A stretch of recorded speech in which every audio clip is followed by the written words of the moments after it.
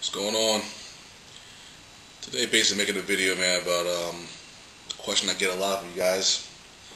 The premise usually is Christian life. It's almost impossible to live, where you feel discouraged about living a Christian life.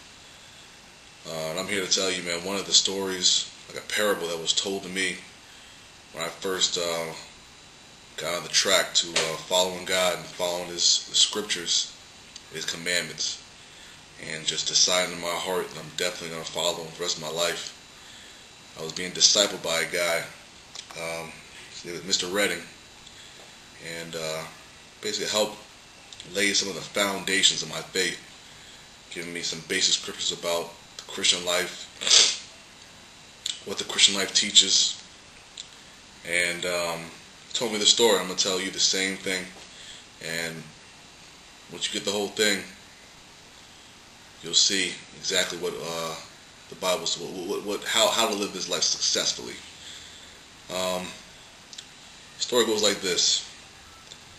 There was a man that was going from village to village. He had two dogs. They were fighting dogs, and basically he would pit the dogs against each other, and he would take bets in every village he would go to. And basically, he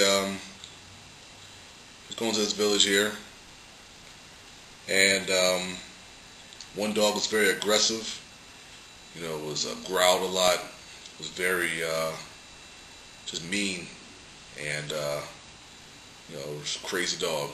The other dog was a very calm dog, pranced around, was very nice, easy to pet, not aggressive at all. So he goes to this village, pits the dogs against each other. He starts taking bets. The people see the mean dog and they say, well, surely that mean dog is gonna win, because that's the most aggressive dog.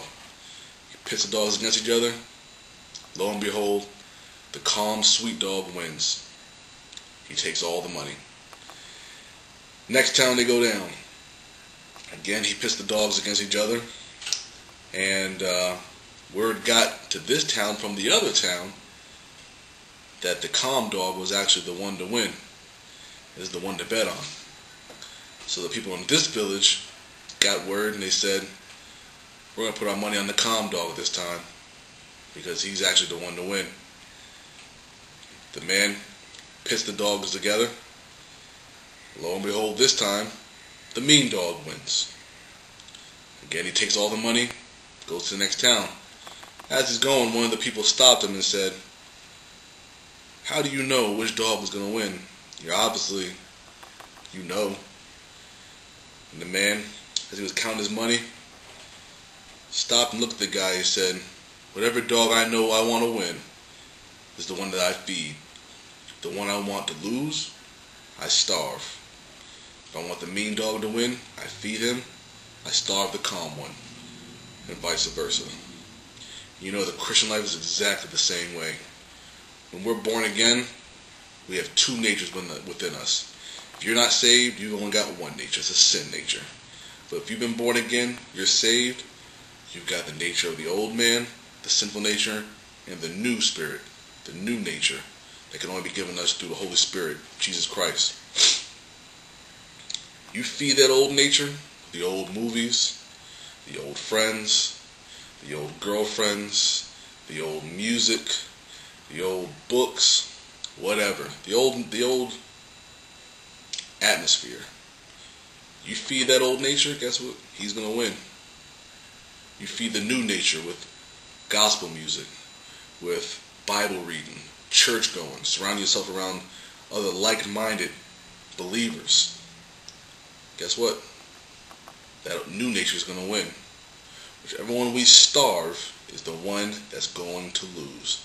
The Bible says the spirit and the flesh cannot dwell together. They cannot. One has got to be winning. One. If you want to stop cursing, stop watching movies that have all the cursing. Stop listening to music that have all the cursing. Stop hanging around friends that have all the cursing. Take a stand. Say, look, I'm not all for that foolishness. Can we keep the conversation clean? They may look at you like you're stupid, but what matters to you? The relationship with God or the relationship with your friends? You say, I can't stop having sex. I can't stop having sex. I'm not married, fornicating. Are you gonna stop looking at pornography? Stop looking at those, fast videos with all the girls booty shaking and everything else like that? Who are you feeding? What kind of music do you listen to? Is it all that hardcore rap, rock and roll that talks about all the things of the world? The movies you watch? You like the old Scarface movies? Still enjoy those? Those are your main movies that you're looking at? Who are you feeding today? That'll tell you right then why you are successful or why you're not successful. Who are you feeding today?